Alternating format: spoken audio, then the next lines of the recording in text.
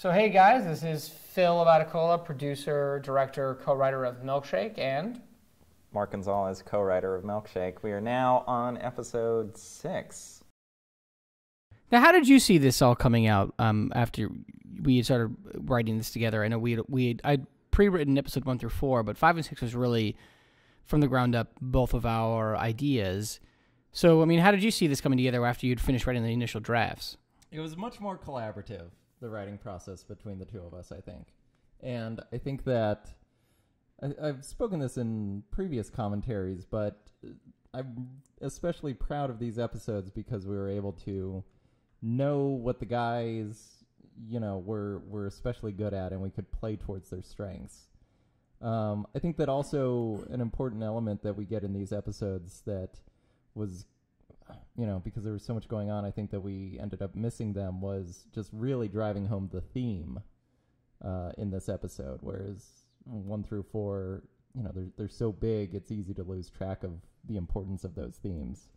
I think that for me, I'm most proud of our ability to actually recognize that we had written 1 through 4, for lack of a better word, incorrectly, and that it was one big long episode instead of thinking about it like a TV series where things have to happen much more quickly. So I was glad that we had recognized that problem in 1 through 4 and tried to move up all of the action of Lance getting kidnapped much sooner, knowing that would be the natural outbreak. Sorry, the out to the episode, the moving up these milkshake throwing, making the Prius drivers more of the nemesis, and discovering that they had actually injured somebody on their watch, as it were, and that helped make it feel more like a TV series. And I think that as far as if we're going to talk about making films, that the same lessons apply. Get in as early as you can, and get out as late as you can, and that was something that we had learned with 1 through 4.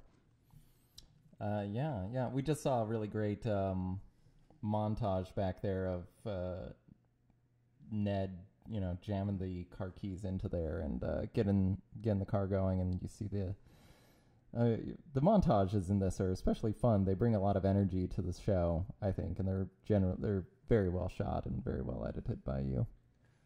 Oh, thanks. I'm just really glad that the story ends up taking more turns more quickly, and then we actually just feels like we're going on that the audience is being taken along somewhere. Whereas I feel like in the episodes 1 through 4, the audience has to sort of labor along with the story, as opposed to it taking them like a ship off to the stars. The first 4 just kind of, you're kind of waiting for something to happen, and it just takes a long time for it to happen. Even though I love them, 5 and 6, things are happening for the audience much more quickly, which I'm glad about. Can you talk about the Prius passengers and drivers here? Oh, there's a lot to be made about these characters. This is kind of one of those only in LA type of moments where we see, 1, how small the world is, but also 2, like, you end up seeing a lot of the same cars over and over again. LA has a very definite car culture, whether you're interested in cars or not. Like, you end up noticing, I'm driving to work today, I saw a lot of Dodge Stratuses, like more than I've seen in my entire life. Wait, Dodge Stratus? Where'd you pull that one out of? It's just a car I see a lot of times, and it's kind of the same way with these. Priuses are very noticeable, and you're gonna notice them. But another car that you might not notice is just the incredibly generic Dodge Stratus. Or Mazdas. Mazdas are ubiquitous, yeah, definitely.